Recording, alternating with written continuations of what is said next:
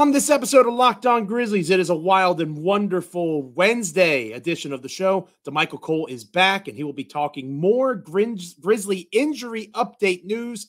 Hate to be a Grinch, which is where I was going with that, but I'm not a huge fan of the Grizzlies' health staff at this moment. Then from there, Damichael has a great piece on the Commercial Appeal talking about NBA draft lottery simulation stuff. Lots of good content there, and we'll preview Grizzlies Philly tonight. Stay locked in with us. It's Locked On Grizzlies. Let's go. You are Locked On Grizzlies, your daily Memphis Grizzlies podcast. Part of the Locked On Podcast Network, your team every day.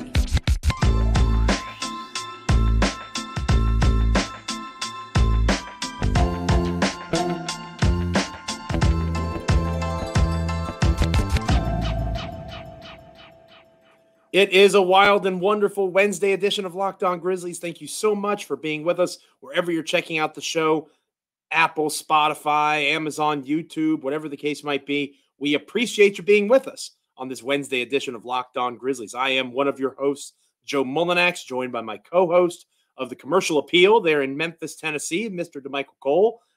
Good to have you back with me here, partner. Been going not solo. I had Parker Fleming, one of our mutual friends, on the show yesterday.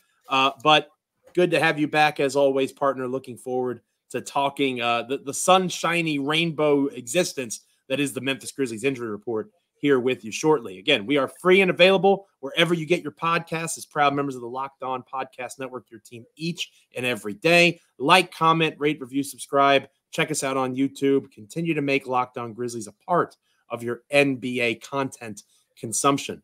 Today, we're going to talk about Damichael's awesome piece over at the Commercial Appeal, taking a look at the Grizzlies lottery possibilities. Obviously, tons of content that we can dive into as the season ends. It's going to be a long stretch between the start of the playoffs and the NBA draft. So we've got lots to talk about there, but we'll start that conversation or progress slowly. We'll also preview Grizzlies 76ers tonight. But first, Damichael, the Grizzlies came out with more injury information. Again, you as the beat writer for the organization on the Commercial Appeal, you know a lot more about this kind of stuff than me, so I'll let you kind of take it away. Two members of the Grizzlies that are going to be missing a larger amount of time than perhaps we thought. Yeah, well, I mean, I don't know. At this point, I don't know what to think. When guys get hurt, you just wait and see what comes next. But, yeah, you mentioned it basically. Ziaire Williams, I think it's a hip flexor strain and lower back injury for him, and he'll be reevaluated in 4 weeks. Derrick Rose still dealing with the groin injury on his part, and he'll be reevaluated in 3 weeks. Now, this is important to point out from the standpoint of there are about 5 weeks left in the Grizzlies season.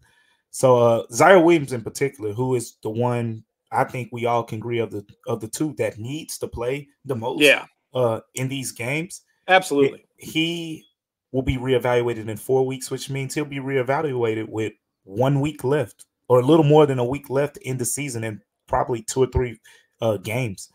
So that's this, I think, of the two players. And Joe, I think it's safe to say that you agree. It's more meaningful from a timeline perspective in the case of Ziaire Williams, because looking at his case, and I think this was a time frame where we've talked about how this is kind of a trial or an opportunity for certain players, and he was one of the main pieces for that. And now I think as we go into offseason, there's still going to be a lot of questions that need to be answered on the part of Ziaire Williams, and it's a big offseason for him, and we'll see how the Grizzlies address that situation in totality. Massive for him in terms of his ability to be here long term, because Parker talked about this on yesterday's show. Ziaire is about to double his salary essentially, right? I think he goes from like $3 million or so to $6 million, and that sounds like that's in the NBA. You've got guys making a lot more than that. That's a lot of money for a team that's going to continue to be up against the luxury tax. You got to deal more on the margins in that kind of situation. And Ziaire not being able to show consistently what he's capable of within the scheme of the Grizzlies, that's significant. The Derrick Rose injury doesn't matter as much. And we can talk more about this again as the season concludes, kind of review the season.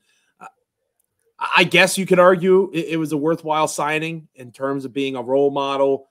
Again, you're much more tuned in with that than me. I'm not going to pretend Like, I understand the locker room dynamics with Rose there, which was part of the reason he was being brought in fairness.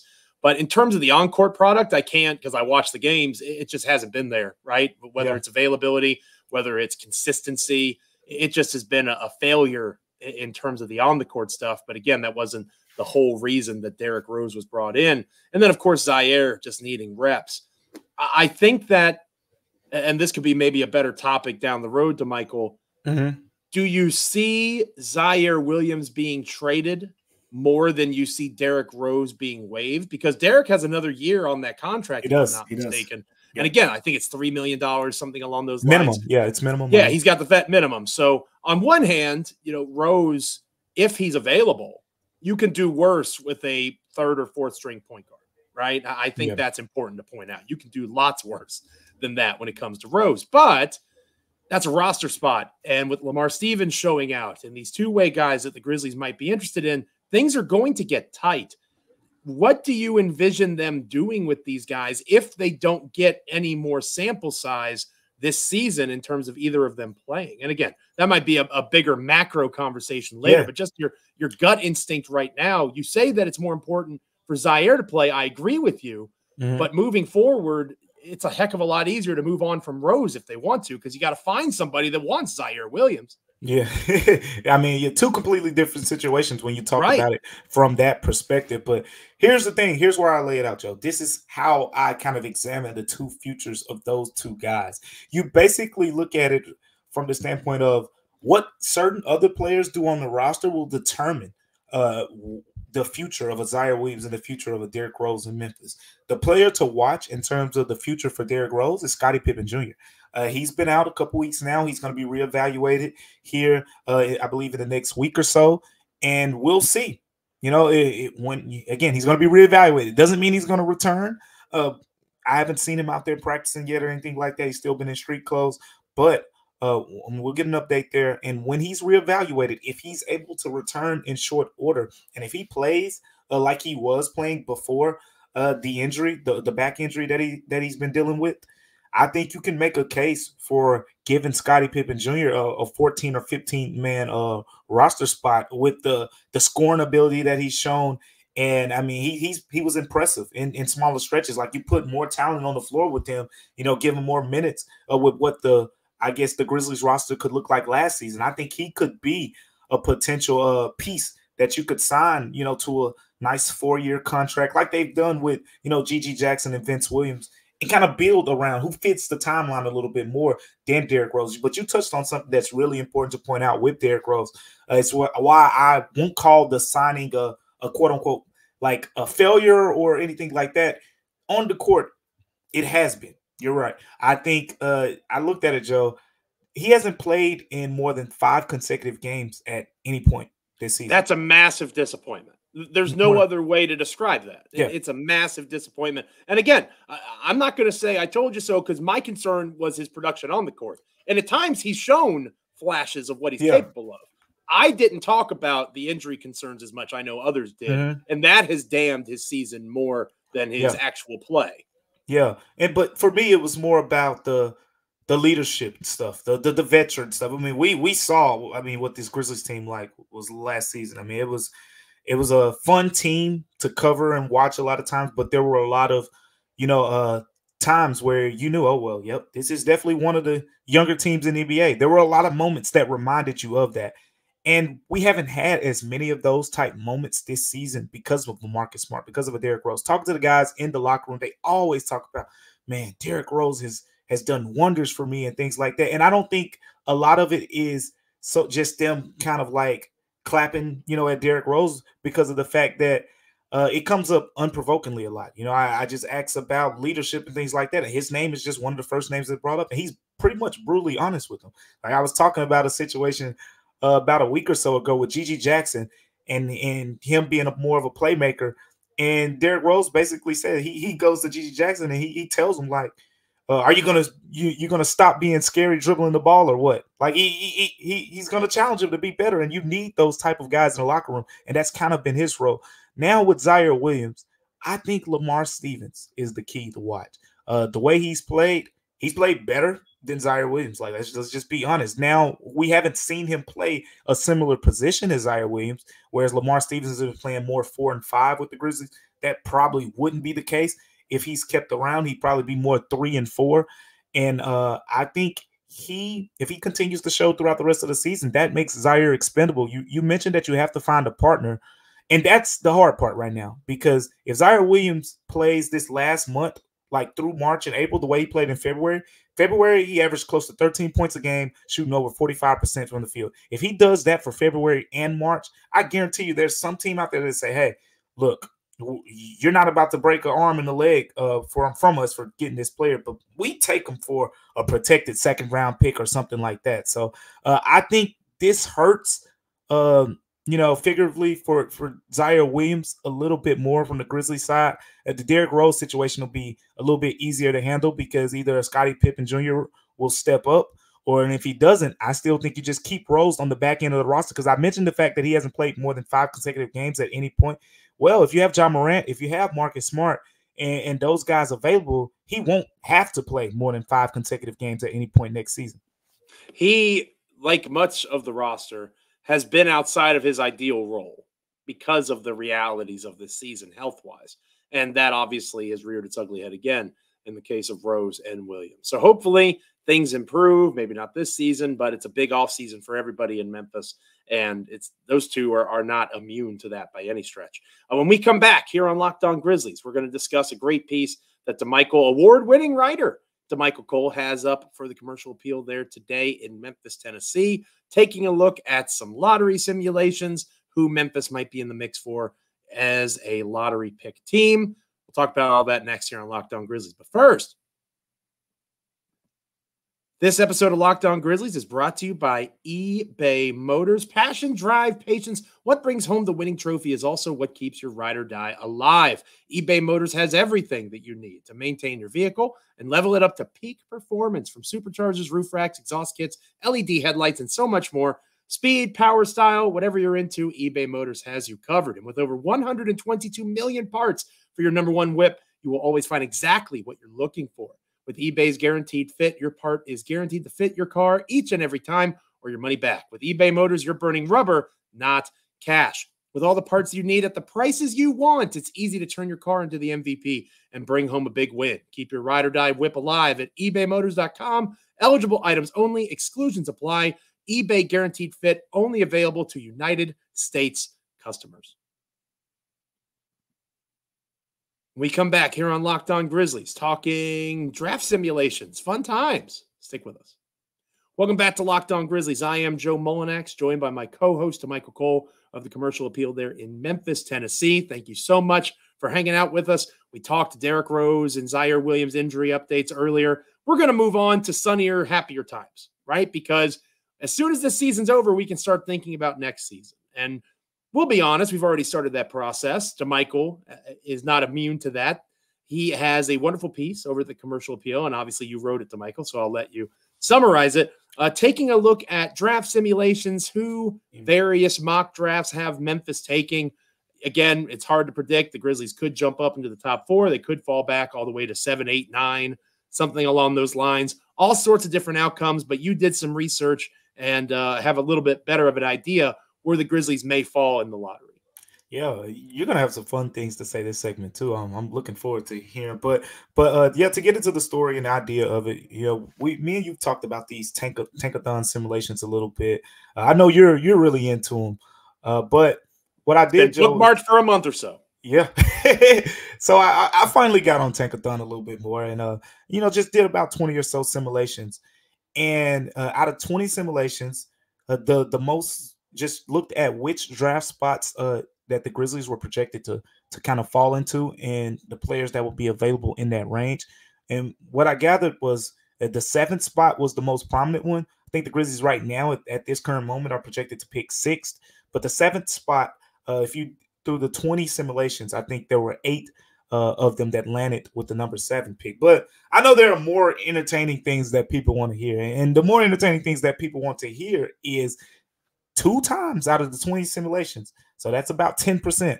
But on 2 of the simulations, the Grizzlies landed with the number 1 overall pick. And I think we have a good idea of who the Grizzlies would pick in that situation. But so going a step further, I also looked at, some of the other recent mock drafts out there. Like, where are the mocks kind of projecting the Grizzlies to draft right now? ESPN currently has the Grizzlies getting Jacoby Walter, which is a guard out of Baylor, guard/forward out of Baylor.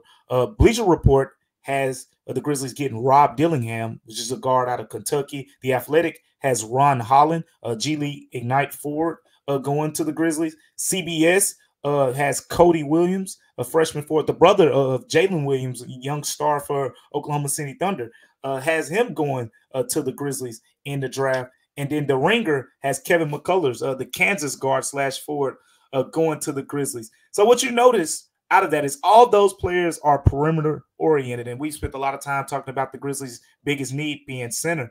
And what I will say is I like it. I like it because of the fact that I've been very adamant about the idea of when you draft a center, you better know, because the Suns drafted the center at the top a couple years ago. And I mean, well, more than a couple years ago, probably 5-6 years ago now, and DeAndre Ayton and Luka, Jaren Jackson Jr., Trae Young, all went behind him. Now, context matters there, though. DeAndre Ayton played at Arizona. There's some stuff that connects there. I mean, yeah, but Luka also, didn't he play with the Suns' former coach, like in Slovenia at the time? Like, there were some other connections. So I get it, though. But the point is that center has to be a Victor Wembanyama. I mean, not exactly him, but it has to be a prospect who from day one is going to come in and be an impact player for me. And if you look at the draft, like the way this draft is shaping out, the reason that the Grizzlies in 5 notable mock drafts are projected to go with perimeter-oriented players, because guard and 4 is super deep through the top 20 picks in this draft. You're only going to find 4 big men pretty much in that group, 5 in some mock drafts in that top 20 range. And the Grizzlies, I'm just not a big fan of reaching in this. In all those mock drafts, the Grizzlies are projected to pick 6th, 7th, or 8th.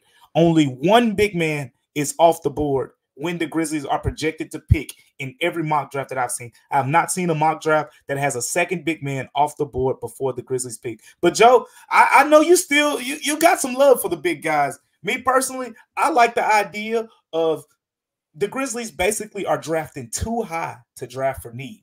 You need to go for the best available. And if the Grizzlies stay in that 6 to 8 range, as I mentioned, I did 20 simulations and they picked that number 7 8 times. If they're picking that number 7, the best available is going to be a guard or a forward, and you draft that player unless you trade down. Yeah, I completely disagree with that. Completely disagree, Joe? Completely you don't even agree a little bit? Like I agree with the concept of drafting best player available. There we go. If that is going to be the philosophy, though, for this particular draft, because as I've talked about before, there's an exception here for me. This year is the exception. And for somebody that loves Steven Adams so much, you sure are interested in taking guys that don't help fill that void. Donovan Clingan fills that void. All right. I want to stress that. He has gotten leaner and he has gotten better. I've actually watched some tape of him. But you would draft him at 7? Seton Hall. I would absolutely draft him at 7. And the reason why is because some of the other names that are around that place, the names that you just listed off, Jacoby Walter does not help the Memphis Grizzlies right now. He doesn't do it. That's true. He just doesn't. Rob Dillingham, I think he's a phenomenal talent.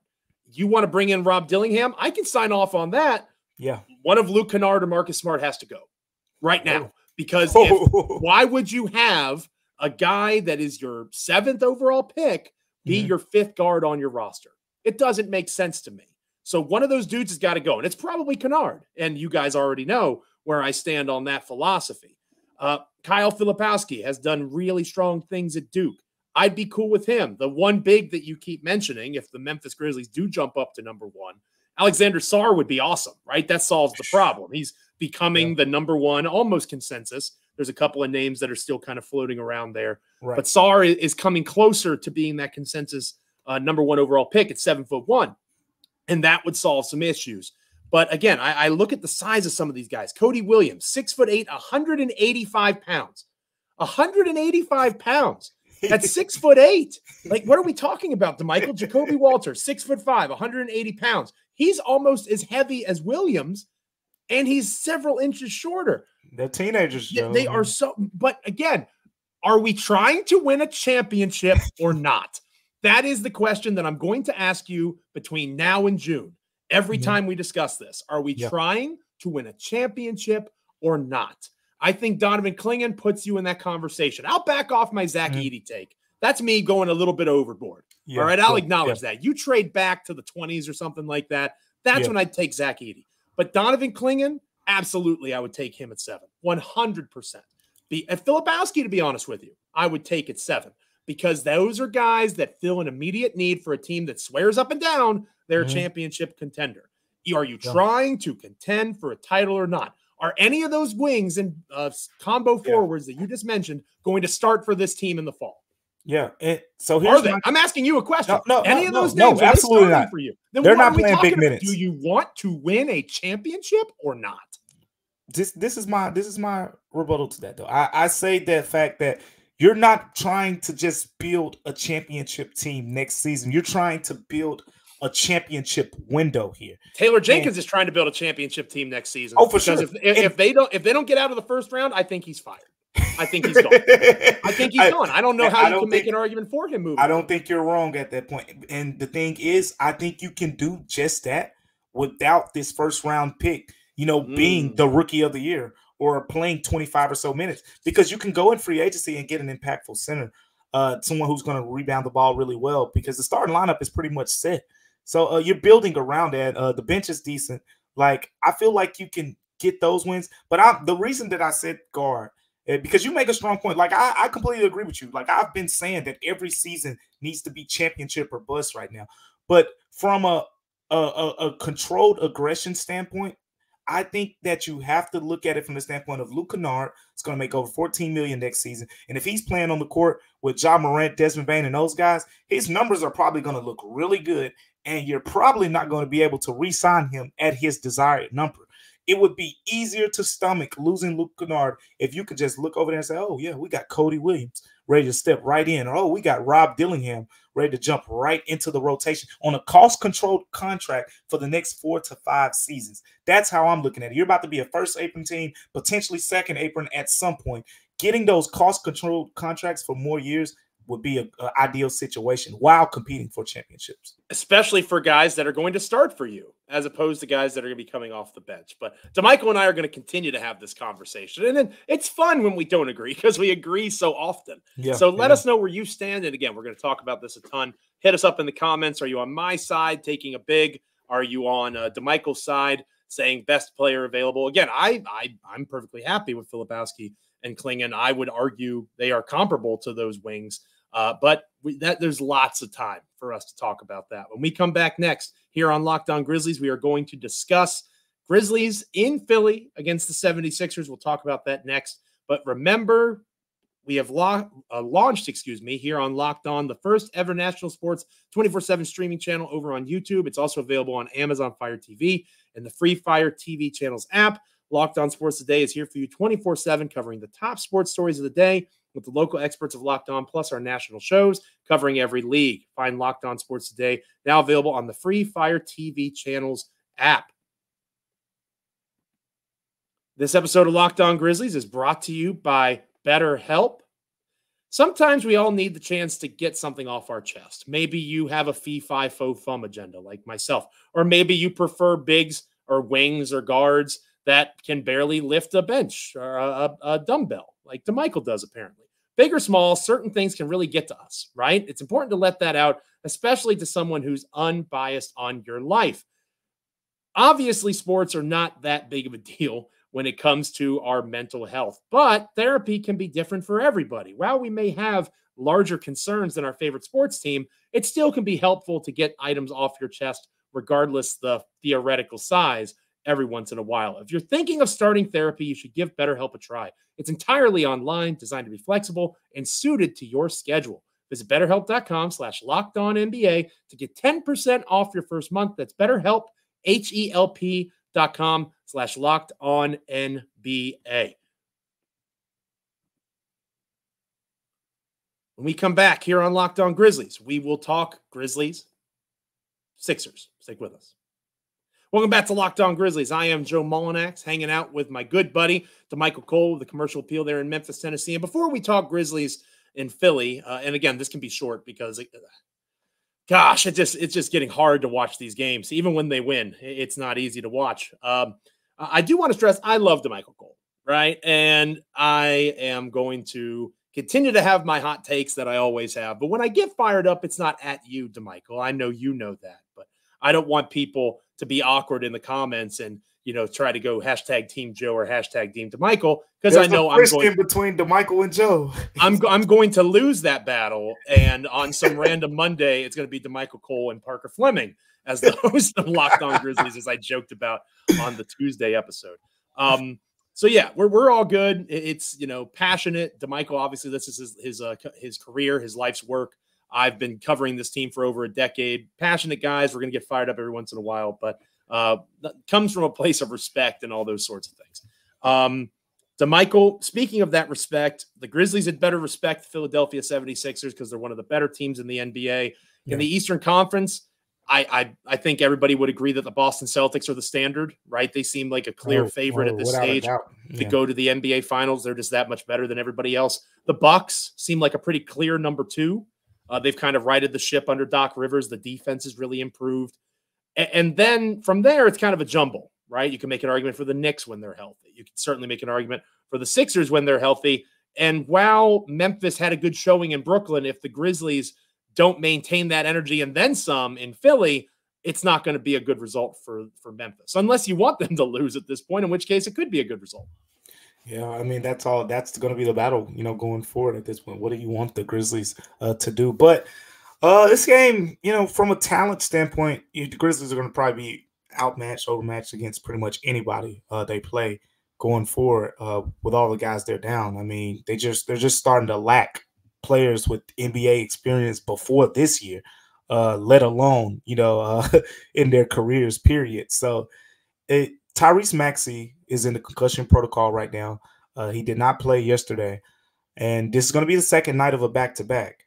So there is some reason to believe that, if anything, the Grizzlies should be very competitive through like they've been in most of these games. Of course, we've called out the blowouts, against the Nets and and the Blazers, I think it was, and whatnot. Like, some of those games have stood out, but overall, I think that the Grizzlies have been very competitive from the standpoint of they go through 3 quarters giving teams a lot of trouble. And then in the fourth quarter, when teams switch everything and you need isolation scores and talent pretty much takes over, individual talent, that's when the Grizzlies kind of have struggled. I mean, before that win, they had 6 consecutive fourth quarters of 20 or less than 20 points. So, I mean, that is a big key going forward. But Tyrese Maxey, it sounds like if he's in concussion protocol, it's going to be unlikely that he plays in this game. And if you're without Maxey, without Embiid, from an offensive standpoint, they still will have guys probably like Tobias Harris. And again, second night of a back-to-back, so we'll see what happens to them. DeAnthony Melton, old friend of the Grizzlies as well. And, there are some talented players over there. But this is a game. This is one of those games you look at the rosters and you say, well, the Grizzlies shouldn't get blown out. They should at least be very competitive for fourth quarters. In terms of health, right, this is one of those times, obviously Memphis still looking at a reality without their best players. That's important to understand. And I want to stress that when you are without both Maxey and Embiid, that is a major deal. But Jaren Jackson Jr. is questionable with that right quad tendonitis. So as I mentioned earlier in the week, it's likely that he makes his return tonight. Not 100%, right? Technically questionable is 50-50, but that's usually how Memphis has done it in the past. They're doubtful for a game, and then they ramp back up and get back in the mix. I am curious to see if Jaren does not play, how they attack the Sixers lineup with the weaknesses that they're going to have. Again, it gives off Blazers vibes with Embiid and Maxey, assuming Maxey's out. It gives off vibes of both of those guys being out, that this is a game Memphis should compete. Like you said, in theory, they could win because it's a team dealing with absences of stars, just like the Grizzlies are dealing with absences of stars. But as much of a cop-out as it feels like it is to say, a lot of this hangs for me on whether or not Jaren Jackson plays or not. If Jaren Jackson Jr. plays, I would pick Memphis to rock the upset in terms of that extra rest, second night of a back-to-back for Philly, like you alluded to, partner. I would pick Memphis to beat the 76ers because they're coming off of the good vibes of the Brooklyn game. For whatever reason, they're better on the road this season than they are at home. But if Jaren is out, I think it's difficult to pick the Grizzlies to beat anybody, especially a team like the 76ers, who, to your point, just have more guys that have more NBA experience logging minutes for them, even if the talent level is comparable. Yeah, and it's going to be a homecoming for Lamar Stevens too, Philly native.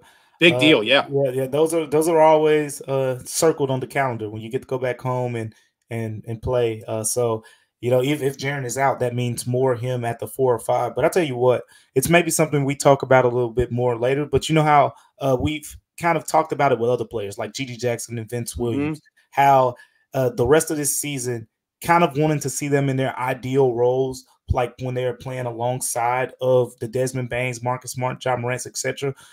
This 4 and 5 thing with Lamar Stevens is whatever, because they need it right now. But I want to see him play the 3 a little bit more. I want to see him. I mean, the 4 is cool too because he's a big physical guy. Like he's going to play the 4 regardless of who's on the floor. But I want to see him some at the 3 because, I mean, for all we know, that could be a completely different player. But since we're starting to have this conversation about him potentially being on next season's roster, I think that's a big starting point in terms of can he play the 3 in lineups where, Vince Williams at 2, Ja Morant is at the 1. Can he be a capable small forward in those type of lineups? Because right now you don't see him when he's playing this 5 role. He's not asked to shoot a lot of 3-pointers. Like it's very rare that he's getting 3-point looks, but when he's playing the 3, it's going to be completely different. He's not going to be setting as many screens. He's going to be on the perimeter more. And like I said, for all we know, that could be a completely different player. But it's hard for me to just make a concrete decision on saying I want to keep Lamar Stevens or I don't know if he fits the team without seeing that. To bring it full circle on the episode, you mentioned earlier in the show that for you, Lamar Stevens and Ziaire Williams, their future on the team is very intertwined. Exactly. And I think that's interesting. And Ziaire better hope that Lamar Stevens can't play at the 3. Because if Stevens is a 4 or 5 and Ziaire, even though he's technically taller than Stevens, I believe, Ziaire is very much a perimeter-based player. We've talked about that before. You don't say Ziaire Williams can play the 4, right? Nobody really says that. He's a 2, he's a 3. He's even asked to do some facilitation as a point guard type at times.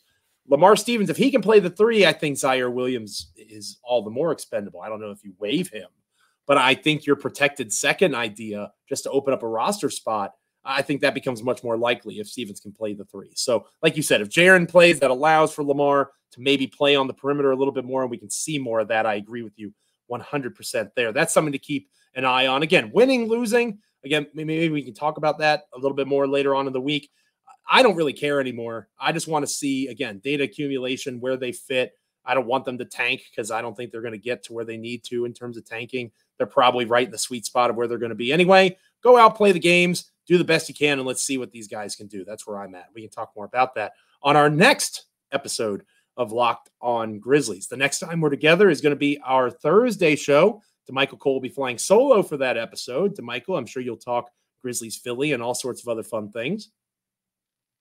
Yeah, I mean, the main things that I want to talk about are particularly just the things that we just hit on. But Jaren playing or not is going to be very important to me because that'll probably tell us if Trey Jefferson's going to be active or how much is he going to play, which will also lead into where Lamar Stevens will play. Of course, it's always going to be fun to talk about, Gigi Jackson and Vince Williams and those guys. But Tyrese Maxey, again, doesn't sound likely that he'll play, but if he is available, of course, that's another storyline to watch as well. So a lot to kind of take away from this game, as we get into breaking it down on tomorrow's show. Looking forward to listening, watching, and hopefully you are as well. Amazon, Apple, Spotify, YouTube, wherever you get your podcasts. Make sure you keep checking out Locked On Grizzlies. And also make sure you keep checking out Locked On Sports Today, first ever 24/7 national streaming channel on YouTube. You can also check it out over on Amazon Fire TV under the free channels portion of that app. Again, for Damichael Cole, I am Joe Mullinax. Thank you 1,000 times for making Locked On Grizzlies a part of your NBA content consumption. For Damichael, I'm Joe. Have a great Wednesday. Damichael will catch you Thursday, and I'll catch you to close out the week with Damichael here on Locked On Grizzlies. Have a good one.